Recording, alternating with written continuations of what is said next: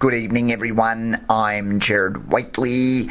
Thank you for joining us on AFL 360, and I'm here with Hawks great Dermott Brereton as we discuss the fallout from the rumour that was. Nat Fyfe heading to St Kilda next year was the claim. It was a pretty bold accusation made by Brad Fitzgerald on Perth radio when he announced that a couple of weeks back. What were your thoughts? If you're asking me, I think it was merely a case of Fitzy hearing something he may have misinterpreted and got a little bit excited about.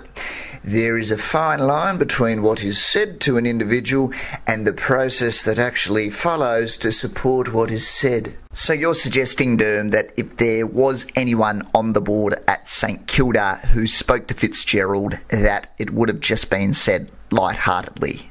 Yeah. And look, at a guess, it's probably not the first time we've seen something like this happen before. I'm sure someone at a footy club has had an acquaintance in the media and just went a little bit far with what they've said. Whether the person in the media then runs with what is said is based purely on their credentials. They then have to ask themselves, is the information I have been given sufficient enough to print a story about? If so, what are the facts? Can I potentially hypothesise my way around this? Or am I just going to create a rumour and say, Joe Blow told me this with absolutely no supportive evidence at all, and while I'm at it, I won't just tell my mates, I'm a public figure.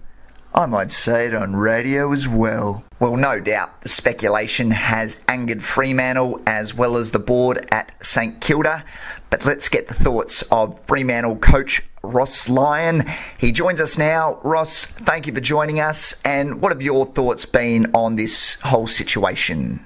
Look, I think it's been built up for more than what it is, to tell you the truth. I mean, there's no silver bullet here, so it's certainly been a case of hyperbole, and of course wishful thinking as well.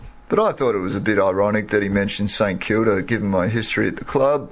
But yeah, we're certainly disappointed by the accusations, clearly. Ross, it's Dermie here. Just a hypothetical. If you were to lose Nat come season end, what do you consider to be the structural ramifications of your football club? Does the configuration of your team change dramatically, or is it just a case of reassessing the dynamics in the midfield and saying, right, we've got A, B, C and possibly D running through the centre of the ground. We've lost our X factor, but we can manage our ball use by creating space, kicking it out to the fat side of the ground and having the wingers set up the forward press to ensure the forwards are getting maximum supply. Well, Dermie, I'm not too sure what you're alluding to. Is that a question or a statement? Because I'm really confused. No. It's just a question of what the backup plan would be if Nat did decide to go at season end. We hope for your sake he stays, but it was just a question of whether the midfield setup would shift to the point whereby your forwards would need to be retrained because the delivery into the forward line would be different. Oh, look, first and foremost, I like to think that we're more than just one player, Derm. I mean, it's not the 80s, it's not the Dermie show, it's not the Nat Fyfe show of the noughties. I'm actually glad you said that, Ross, because I was going to say that I was pretty good. Well, I thought you might, Derm, that's why I said it. I mean, don't get me wrong, I think we all like to stroke our egos from time to time, but in answer to your question, we're more than a basketball team, aren't we? I mean, it's not a case where one superstar rules the roost, so I think we just need a bit more credit. Our playing group is very resilient, and if a player comes out, then we replace them accordingly. But as far as we're concerned, Nathan's our captain, and he's committed to our football club. Ross, have you spoken to Nathan about his contract and where he sees himself next year?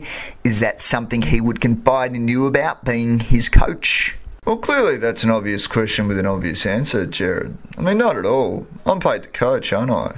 I'll let the suits deal with the paperwork, but as far as Nat and I go, the only thing we're going to be talking about is executing our structures and ensuring we get the 4 points come this weekend. So I think we'll just leave it at that. No worries, Ross. Well, thank you for joining us. Derm, we'll leave it there. Last question, do you think Fyfe is staying or going next year?